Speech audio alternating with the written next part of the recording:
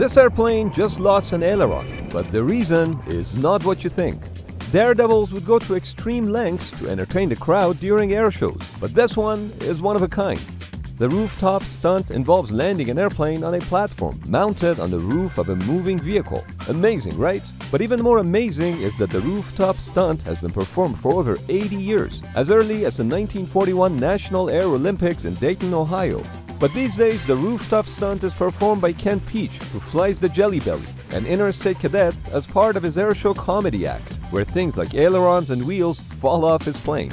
But he also drops toilet paper for the audience in case they shit their pants.